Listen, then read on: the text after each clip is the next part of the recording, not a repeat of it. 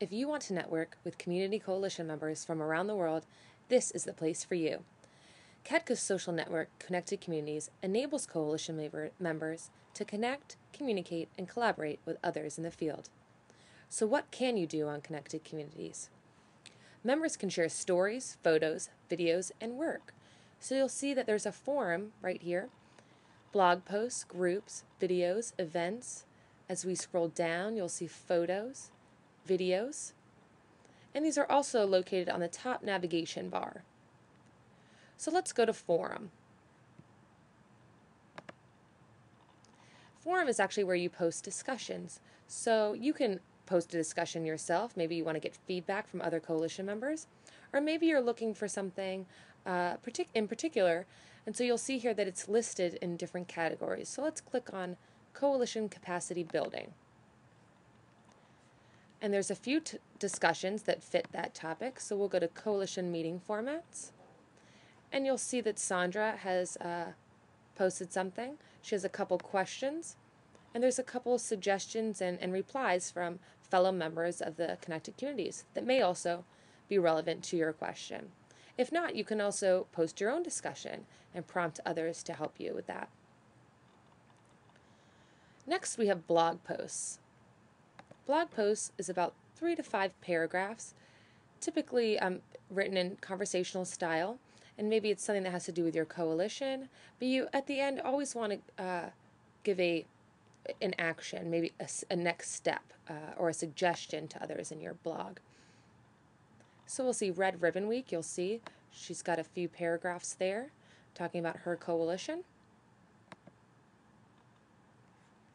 Next, we have groups. Many people have created groups maybe around their state or region. There's a group for if you're going to the forum. You'll see Forum 2010.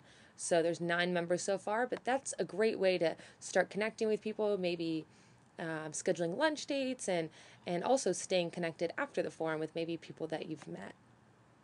There's also an international group connecting around the world. There's also a group that is just for Spanish speakers, which is really beneficial to international participants who may not be able to speak English very well, or who just want to speak Spanish with others in the community that can. So these are just some examples of groups, and then, like I said, you can add your own group. Next, we'll go to photos. You'll see you can view all the photos.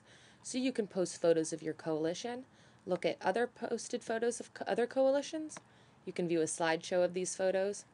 You'll see right now we can see all photos, so we can go to total photos, not just the person whose photos we clicked on.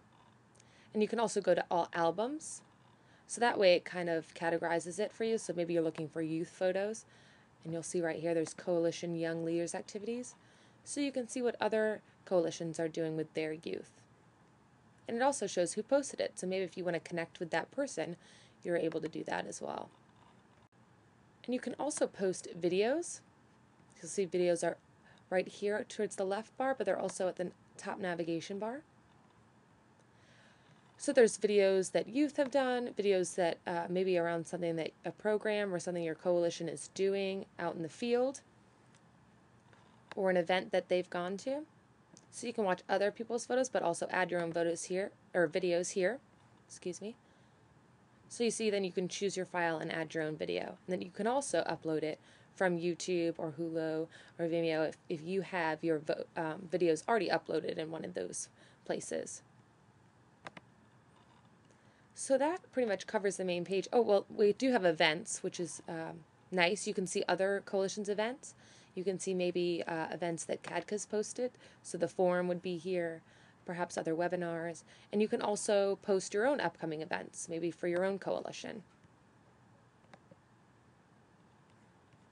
So that's pretty much sums up the main page. Also, you can see other members. So if you're looking for someone to see if they're on Connected Communities and you want to friend them, you can do that as well. And I'll show you what your own personal page could look like. So you have a personal page just like you would, for example, in Facebook or MySpace. So here's my own personal page. So here it shows how many blog posts I've posted, discussions, look at the events I've posted, groups, photos, photo albums. You can also see updates from groups I've created. So if you create a group, you'll receive updates if somebody's posted it on the group or if they've joined. You also have an inbox message. You see friend requests, and you can also send out friend requests as well. And then you'll see my friends and my groups down here as well. And just like with Facebook, you can also update your status. So you can say that you're at CADCA's forum and then update that. So of course you don't have to have this layout. If pink is not your favorite color, you can pick whatever you would like. So that is really the main gist of Connected Communities. And all you have to do to join is put in an email address, and we will not share your information with anyone else.